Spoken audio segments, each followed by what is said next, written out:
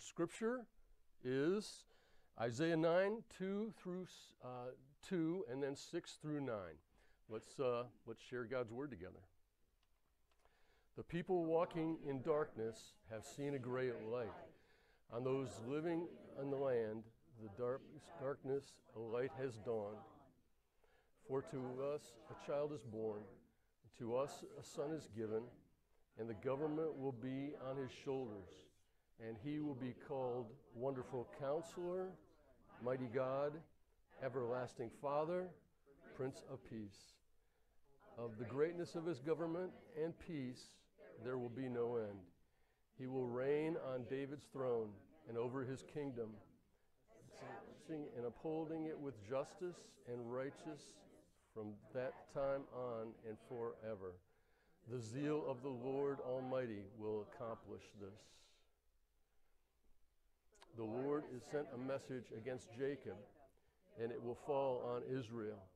All the people will know it. Ephraim and the inhabitants of Samaria will say with pride, the arrogant of heart,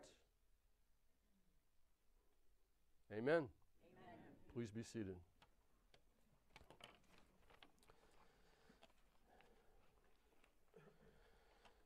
I am Pastor Paul Lamb. Again, wonderful to be with you. Okay, where's the choir? I was excited to hear the choir this morning bringing some Christmas music or something. I was hoping that would happen. It is good to be in God's house as we come to worship. I didn't really plan on this, but church, I hope you recognize how special your leadership team is. You've got some good leaders here, and they are working overtime doing all this and trying to organize ministry and prayer groups and Bible studies, and I kind of want to lift them up and just tell you how special they are. Encourage them, support them, do what you can to help them along in that path as well as they try to develop what God's doing here. This is very, very cool. I'm enjoying it. Okay, you lit the second candle today, the Advent candle. It's the candle of peace. They spoke about faith. The candle of peace is also sometimes called the Bethlehem candle. And so my theme today has to do with that idea of peace. Now, I went to camp a long, long time ago. Well, Paul, I just moved this. Am I good? Long time ago, and we sang a song. You can sort of join me. Some of you older ones will know it. I've got peace like a river. I've got peace like a river. I've got peace like a river in my soul. I've got peace like a river. I've got peace like a river. I've got peace like a river in my soul. There are a number of songs and hymns that have this idea of peace like a river. It's not like a lake or it's not like an ocean. I mean, there might be passages about that as well. But I'm thinking, what is this peace like a river that the writers are referring to? And Scripture is used on several occasions.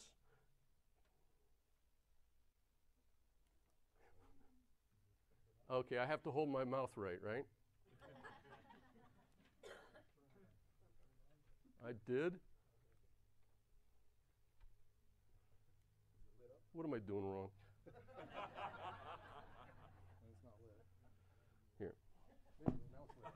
There we go.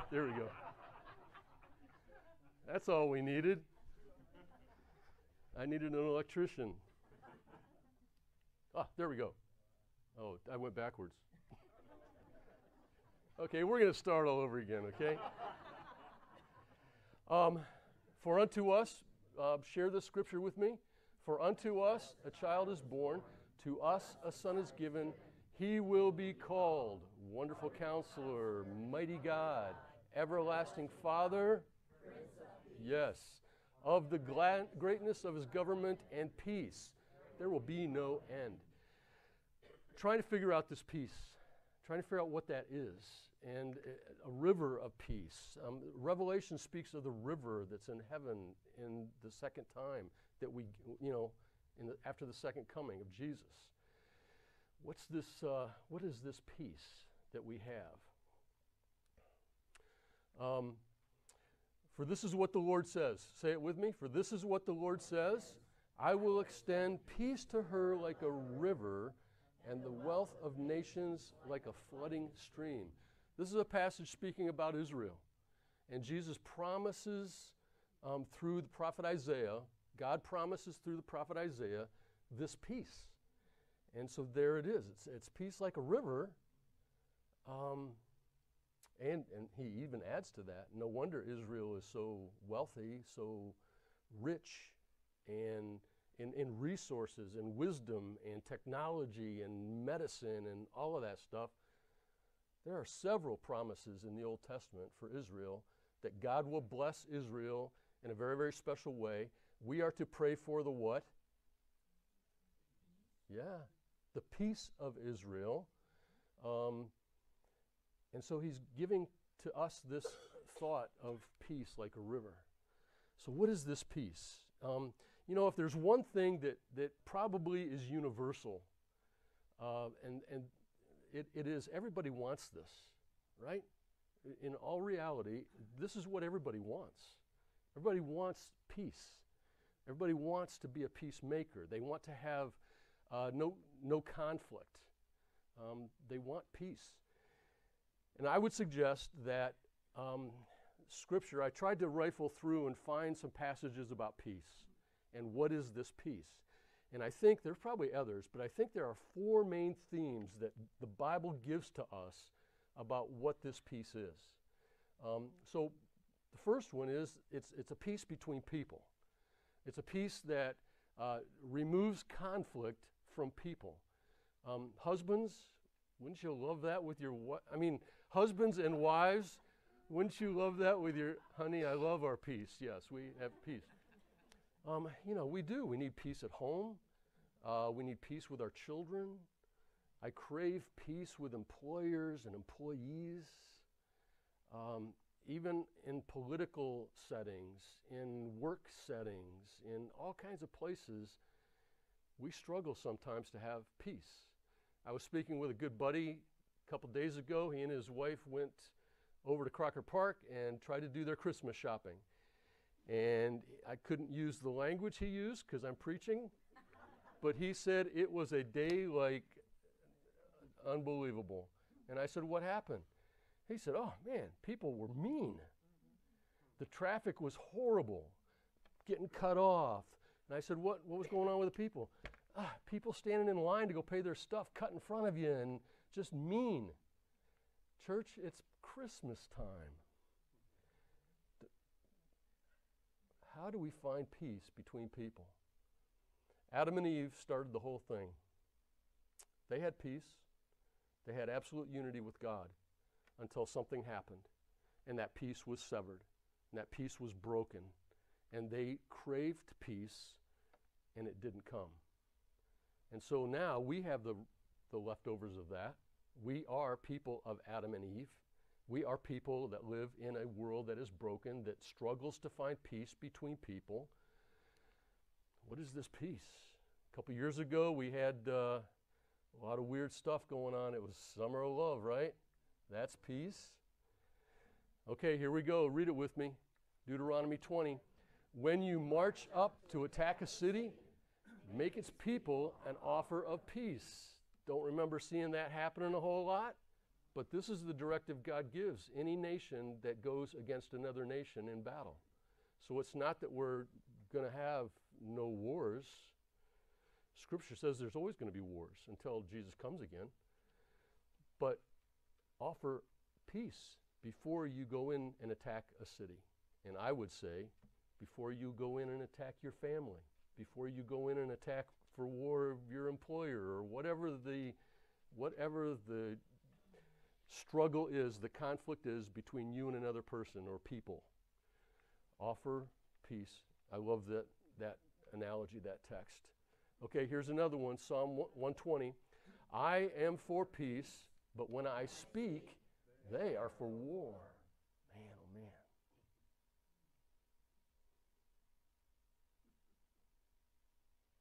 I don't even have to say anything, do I? Ecclesiastes 3, 1 through 8. There is a time for everything and a season of every activity under heaven, a time for war and a time for peace. We are people that crave peace, a peace like a river. And Billy Graham talks about it being an inner peace. That's what people really crave. They crave an inner peace. So the first thing that I see in Scripture is this attitude of peace between people. But there's also in Scripture an attitude of peace that is given between people and nature, between man and nature. I turned the news on. I shouldn't have done it again this morning. I turned the news on, and did you see the tornadoes that went through Tennessee yesterday? There are people devastated again. Nature is broken. It's going to always be broken. The green movement isn't going to fix it. It's going to be a broken thing, and God promises a peace between man and nature. Here's an example of that. Read with me Mark 4. And a great windstorm arose, and the waves beat into the boat so that there was already filling. Then Jesus arose, and he rebuked the wind, and said to the sea, Peace, be still. And the wind ceased, and there was a great calm. Oh, I want the calm. People in Tennessee want calm right now. We live in a time when you can't necessarily predict the storms and the winds and the snow and the ice, and stuff happens, and there's a conflict even with nature that we have to deal with. It's broken. So we have the cravings for peace with people, cravings for peace with our world, our earth. Leviticus 26 says, I will grant peace in the land, and you will lie down with, and you afraid. I will remove wild beasts from the land, and the sword will not pass through your country. That's Leviticus naming a peaceful state to Israel and to all believers. Leviticus 26. Isaiah 65. And the wolf and the lamb will feed together. The lion will eat straw like the ox. The dust will be the serpent's food. They will neither harm nor destroy on all my holy mountain, says the Lord. Where's this holy mountain? Jerusalem, yeah. And so he's promising a peace that is even between animals, people and animals. Animals aren't going to, bears and lions aren't going to come and attack you. I will protect you. I will take care of you. The serpent, the snakes, they will not destroy. We're going to have peace. They're going to feed together. I always love that image of the lion laying down with the lamb. So we want peace between people. We want peace with our world, with our earth. But probably if I were to ask you privately, what kind of peace do you want? This is what we often name. You know, we struggle in our lives to have this. How do I know? How'd you do sleeping last night? We struggle, don't we? And I'm telling you, I'm sorry to say, the older you get, I don't know if it's worrying, I don't know what it is, but there's the test. Your brain just can't shut down sometimes. Your heart just can't shut down. There is something going on internally, coming from what's happening externally, but there's a struggle. And you know what? We want inner peace. And God says, man, I'm gonna give you a baby, and he's going to be the Prince of Peace. I want that. I want inner peace. I want to know that, my heart condition is going to be dealt with. I want to know that my diabetes is going to be, I want to know that my wrist is going to heal. I want to know that the tensions, I want to know that bills are going to get paid. I want to know that gas prices are going to quit going up. We have all kinds of stuff we stew about. I want to know that my kids are going to be okay. I want to know that they'll even talk to me. I have a very, very good buddy. His children will not talk to him. There was a divorce, and they walked away from Dad. We want inner peace, you know? I think that's what the second candle is all about. We crave a peace that helps people to find peace with one another, helps people to find peace in an earth that seems to be constantly churned. And we want inner peace. We want something that to touch what's happening inside of us. John 14 says, "My peace I leave with you, my peace I give you. I do not give it to you as the world gives. Do not let your heart be troubled, and do not be afraid." Read the last line again. Do not let your hearts be troubled, and do not be afraid. I was always stunned as an active pastor how many of my senior widows were scared to death. They were afraid in their own homes. They were hearing things. I'd get calls in the middle of the night. "Pastor Paul, come, somebody's outside my house." I think it's an age, I don't know, but we're called not to be afraid. And yet we often live in fear. And God gives this, Jesus gives this peace, but it's a different kind of peace than what the world gives. What kind of peace does the world give? Well, right now, we're in the process of buying presents for everybody, and we love doing that. And I've got some nice presents for my wife. Oh man, I gotta go get them now. I said it. Shoot. No, I've got some really nice presents. And my intention is by giving those presents, those gifts to my wife and my children and my grandchildren, that there's going to be some peace. You know, things. Doesn't things give us peace? Doesn't stuff? You know where I'm going. Doesn't stuff give us peace? That's what the world wants us to think. You have to have a house. You have to have a car. You have to have a this. You have to have a that. And you know what? The one that you have isn't big enough. You need a bigger one because mine's bigger than yours. And you should go get a new one because it's not as good as mine. So you obviously don't have peace. And somehow we start measuring our peace with some sort of comparison that we do with the world. No wonder it has to do with evil stuff.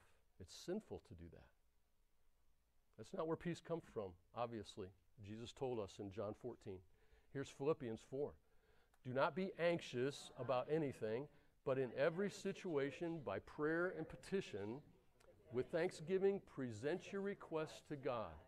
And the peace of God, which transcends all understanding, will guard your hearts and minds in Christ Jesus."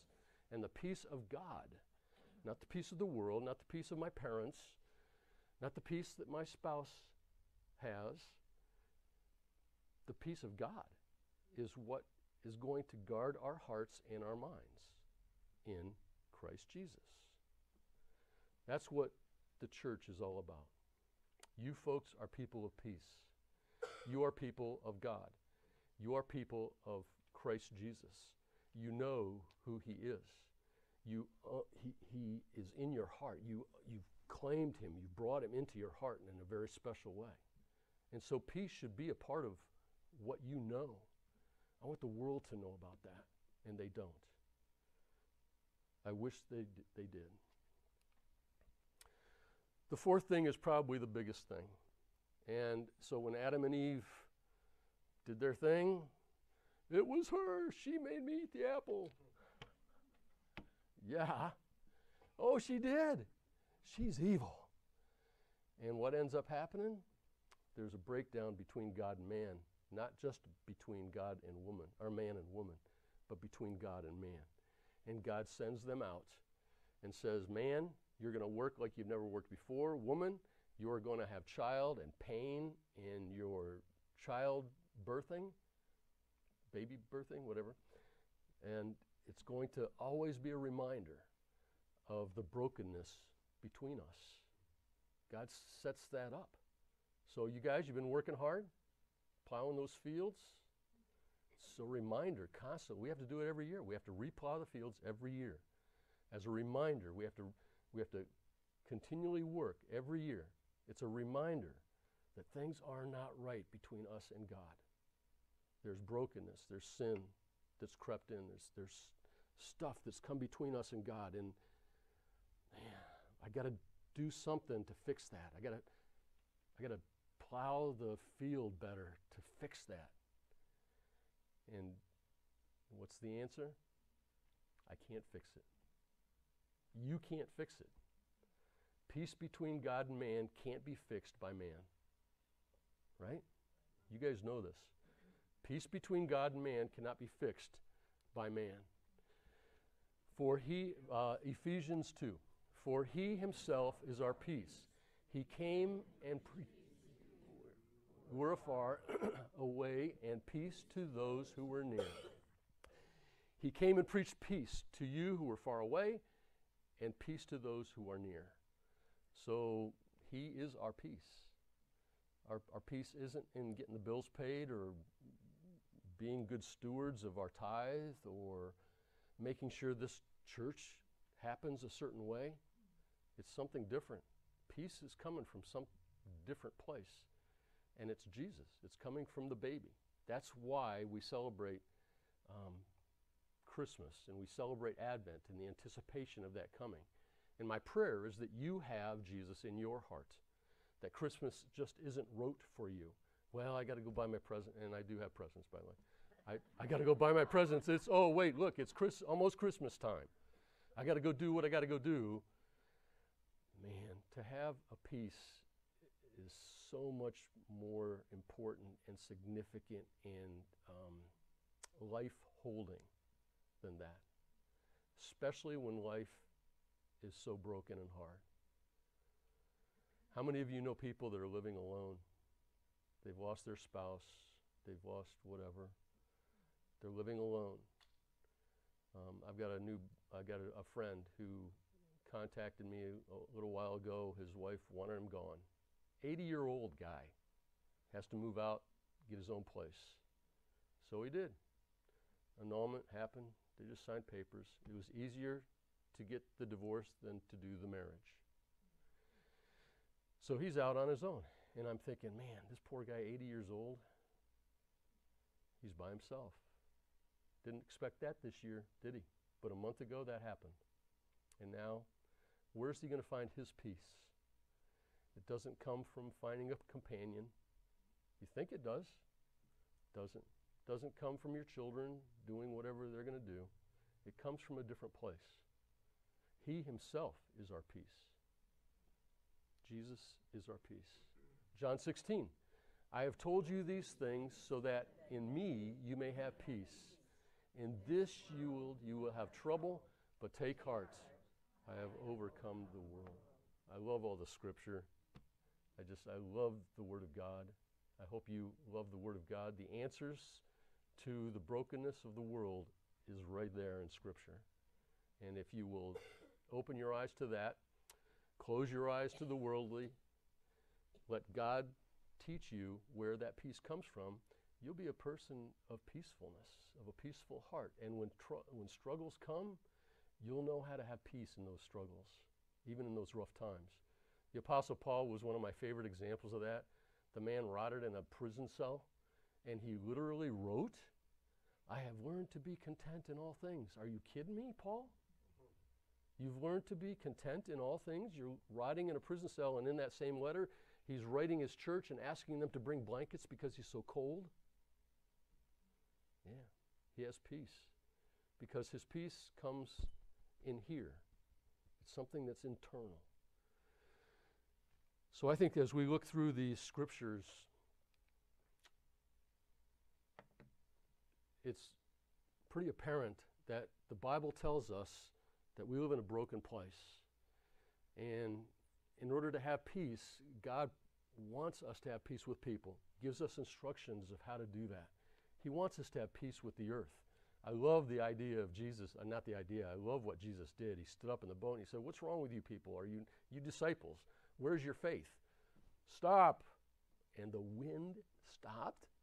He controlled the wind. God controls the wind. He controls the tragedies. He controls all that stuff that's happening. And if it still comes through and hits and crashes and destroys, God gives you the strength to keep going and do the next thing he wants you to do. It's amazing. And he gives us inner peace. Inner peace is a soul peace. It's knowing that your body may be breaking, it may be dying, it may be withering away. God doesn't want your body, right? He wants this. He wants your soul. Your body is going to go to the ground. What you are, the wisdom that you are, the emotion that you are, the attitude that, I don't know if it's attitude, the makeup of who you are, the God-likeness, I am like God, that God-likeness, that's what he wants. That's going to live for all of eternity. Oh, it's so awesome. And finally, the damage between us and God, it's fixed if you claim Jesus as your Lord and Savior. If you take Jesus' peace into your heart. If you claim Jesus as the giver of that peace. So church, do you claim Jesus as the giver of the peace? This is a Billy Graham quote. To have peace, we must possess the peace giver. When I ran across that, I had to add that to my thing today. I just thought that was very profound. It's very simple, but it's really profound. To have peace, you're not going to find it by, all the worldly ways, all the problems, the struggles, the tensions of the world. You're going to have to possess the peace giver. So if you are at odds with God, find a way to get on your knees. Find a way to speak with him about giving you peace. Because there will be no peace that you can bring. It is only peace that God can bring. Amen? Amen. Amen.